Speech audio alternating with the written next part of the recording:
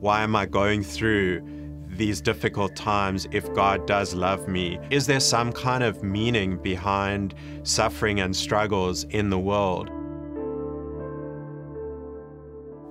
I grew up in Johannesburg, South Africa. My mother was Jewish and my dad was of Dutch origins. When I was quite young, my parents got divorced and I grew up largely with my mother and her side of the family. I remember going to my grandmother for Shabbat every Friday. I always felt much closer to the Jewish part of the family than I did to the other part of the family. I like the cultural side of being Jewish, but I felt like something was missing. I thought a little bit about the story of Pesach, and I thought about the story of how the cloud of God's presence would move, and I felt like maybe the presence of God had moved, but I hadn't kept up with the movement of the cloud, or we hadn't kept up. And so when I went to shul, I just felt like there was something missing in terms of a connection with God. It didn't seem like His presence was there. I was a very private person and I kept my thoughts about God and to a large extent about life to myself. I wanted to believe in something because I thought it was true. I had a lot of questions about the meaning of life and what I was doing and what role religion was ever going to play in my life. I went through some tough times as a teenager trying to find my identity and a lot of pains and a lot of questions. Why is there suffering in the world, or why am I going through these difficult times if God does love me? Just wondering if anyone really cared about me at a deep level. I thought that if I just did the right things and worked hard and enjoyed life, I would have a good life. Everything would be okay.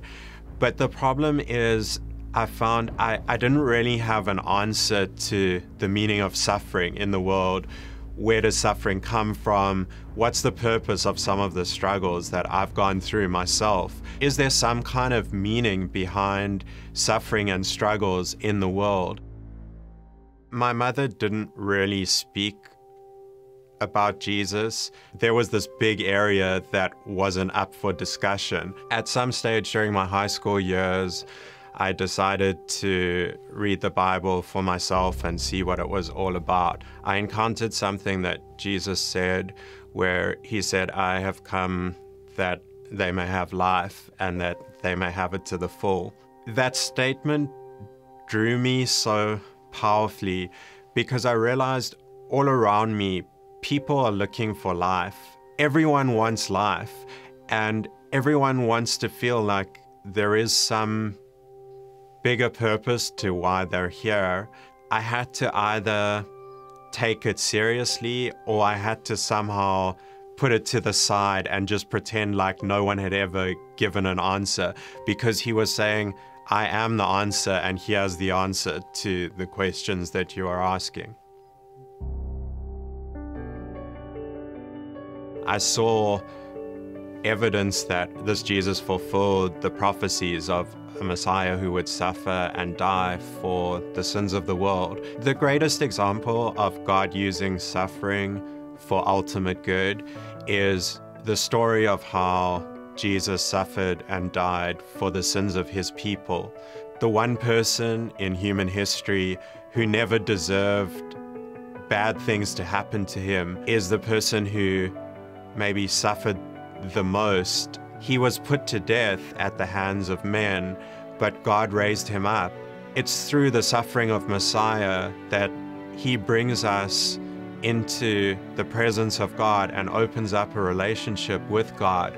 If God used the greatest example of human injustice and of suffering to bring about the greatest miracle in the history of the world, there is hope when I go through struggles in my own life, and hope that no suffering is in vain. It all has a purpose in God's plan. I wrestled a lot and I struggled a lot. I felt like there was a distance that started to develop between myself and my family. And it started to come to a position where I realized I needed to make a choice. And I started to realize that this promise of abundant life that Messiah makes is a promise that is worth much more than any human relationship or the approval of people. God didn't feel distant anymore. I felt like He was moving my life in a certain direction, and I didn't know where it was all going, but I felt like there was no other way or no other path for me to go. I'm a professional investor, and so I'm very aware that people want good investments that will give them a return over the long term. And one of the things that Jesus said was, don't lay up treasure for yourselves on earth, because on earth there's moths that eat up and rust that destroys, but lay up treasure in heaven. Everyone is aware that they only have a short time on this earth, but people are so obsessed with making money and having a lot in this life, but they seem to want to forget that they can't take any of that with them. The promise of life that Jesus makes is a promise of eternal life that begins in the here and now. The passion that His Spirit gives makes this life in this world have meaning. I need to sometimes remind myself of that, but it really is this wonderful truth and treasure that I enjoy and that no one can take from me.